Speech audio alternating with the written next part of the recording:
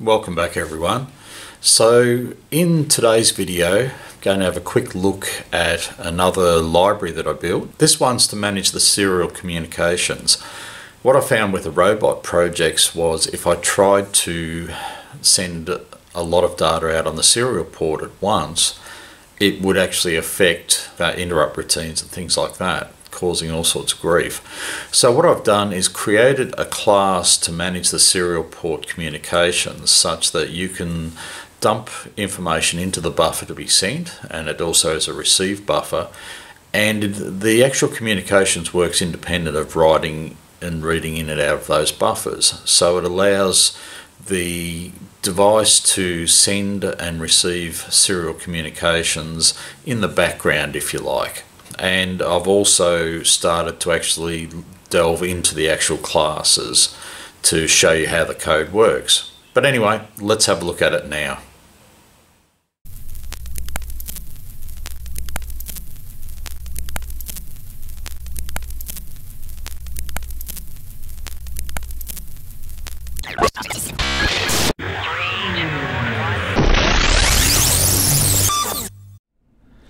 Okay, so this time we're going to look at a library I created called GOTTimedSerial. First of all, let's just take a look at the GitHub site. Here's the actual GOTTimedSerial interface, and again there's a little bit of information here on how to actually use it, and what we want to do is download a zip file.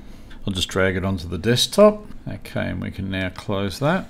Okay, so we'll start the Arduino application, and under Sketch, include libraries. What we want to do is add a zip library, and we put that on the desktop. So there it is, and just choose that, and that's would have put that in now. So now if we take a look under examples and scroll down, there will be a timed serial, and serial test is the actual application we'll take a look at. Okay, so the point of this class is with the project that I'm working on at the moment, which is the monoBoard, I've got a state engine and it's processing states at a given rate, probably every 50 milliseconds, and I want to log some data out of the serial port. However, if I actually send a huge volume of data out of the serial port at once, what I find is it stuffs up interrupts and things like that, which I may want to use, or will likely be using down the track with the motor controller. So what I've done, I've built this class so that you can put information into the buffer that you want sent, and this is actually being executed quicker than the state engine. And you'll see how we do that as we sort of walk through this example. But the whole point is put the information into the buffer and have it get processed as it can and not adversely affect the interrupts. And the same with the received information. We can't afford to wait for information to come in on the serial port to get it. So what we do is we just grab every byte as it comes in and build it up into a buffer.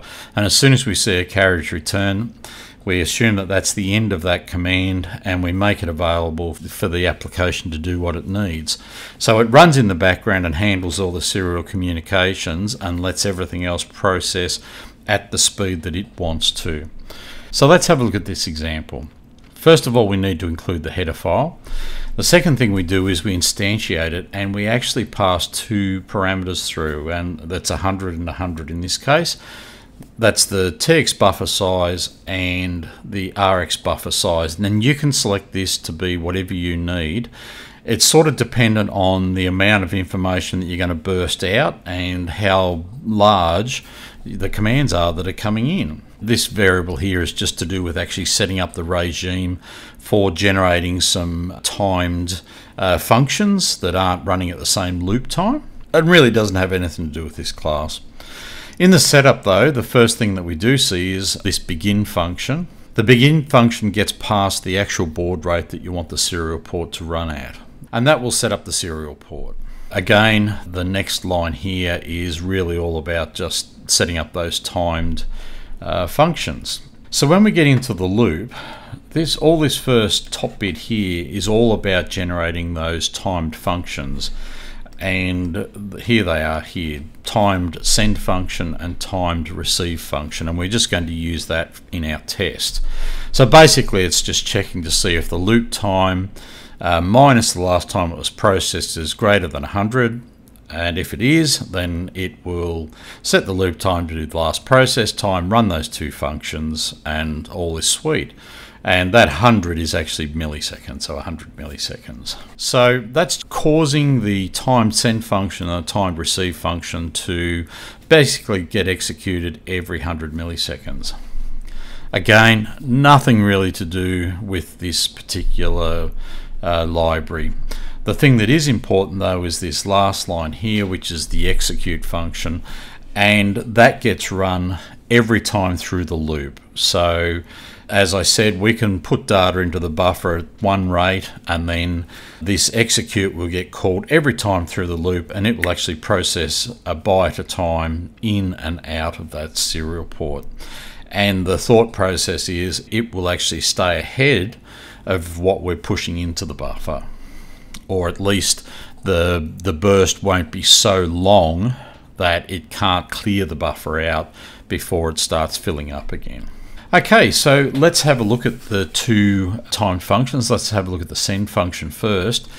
All we're really doing here is using the send on serial, and in the first instance here, or the first use here, we're sending some string data out.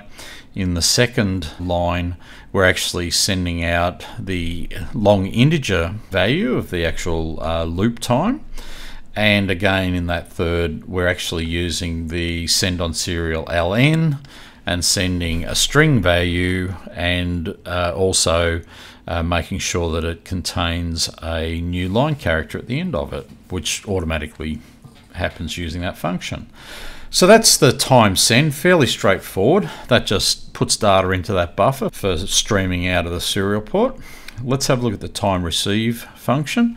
So all it does is every time it's executed, it just does a quick check to see if the received data is ready to use by calling the isReceivedReady function. If it's true, then all we're doing here is using the serial port get received buffer to get out whatever we received, and we're just echoing it straight back out on the serial port using the send on serial ln. So it will just echo back on the serial port. So I've actually already got that running on the Arduino. If we open the serial monitor, we can see that that data is streaming out, and if we send some data, send, you can see that that actually got echoed out in between that data. Okay, so let's take a look at what's under the hood of the library. If you go into the Arduino libraries folder, you'll actually find where that library's been imported to, timed serial. And if we take a look at the files that are in there, the two important ones are the header file and the actual code file. So if we just open the header file, so the license at the top of it, and then the actual class definition. So we've got all the public methods here, and we've got some private variables that we've got set up. So let's take a look at the actual code. So first up here, you know that I'm working with the STM32 now, and there's a couple of libraries that are a little bit different there when compared to the normal Arduino.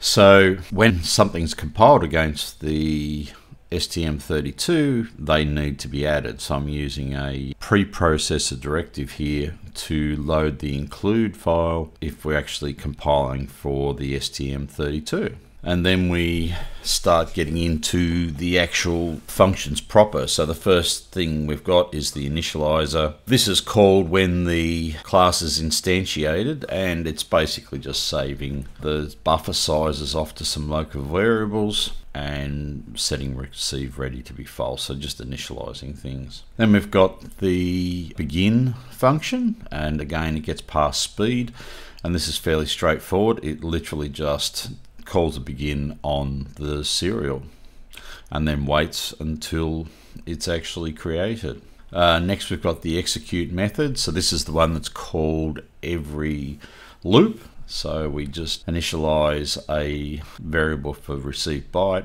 We check to see whether we're still getting characters or whether we've actually already got a line of characters in the receive buffer. If we are still collecting characters, then we just check if one's there. If it is, we grab it. If it's a carriage return, then we say, okay, receive ready is true, else we just concatenate it to the receive buffer. And then we look at the send function. If the send buffer length is greater than 0, so there are characters in the send buffer, then we just grab the first character and we write it out on the serial port, and then we remove that character from the buffer. So it's just continually trying to send characters out on the serial port. Is receive ready? It's pretty straightforward. It literally just returns true or false depending on the receive ready. And then get received buffer. This is where we're getting the data out of the received buffer. So it does a quick check to see if receive ready is true. If it is, then it just grabs the data out of the received buffer into a temporary variable, sets the received buffer to empty, turns off the receive ready, and then just returns that string. Now, if receive ready wasn't set, then it will just return a blank string. And then we move into the send on serial functions. The first one is a string. So first of all, it does a check to see if adding that new string will take it above the maximum length. If it will, then it just changes the send buffer to this fixed string, send buffer full, cleared contents, new line, just to let you know that it's actually happened, because if it just cleared it out, then at the end of the day you wouldn't know you've got a buffer overflow problem. And then it just concatenates that new string into the send buffer. And then we've got that function overridden for an integer, just converts the integer to a string and then calls that send on serial with the string. And then we have send on serial with a float. So when you send a float, you send it the actual float and you send the precision that you want that float sent at. And this is why we need to have that I2A header file included. When I looked at the string functions around floats, it added a huge overhead to the finished program. It was a ridiculous size difference. And I tried various different ways just using the standard libraries and nothing seemed to work. So what I ended up doing was cutting this piece of code that actually converts the float into a string. It worked out being so much more efficient, it's not funny. Look, you can have a chew through that code if you want. I'm not going to go through it in this video. But at the end of the day, it's basically working out the integer value of each weighted number in the float and then converting that to a character and building up a string. And then we have the line functions. They just call the functions above and then add the new line character into the buffer as well. So nothing particularly exciting there. So that's pretty much the guts of the class. Okay. Well, that's pretty much it for that library function. As always, if you've got any questions or any suggestions, then please either leave a comment or contact me on Facebook or via email. And I don't know if I mentioned at the start, but I will leave a link to this project in GitHub. Okay, cheers for now. If you like what I'm doing, then please do like the video.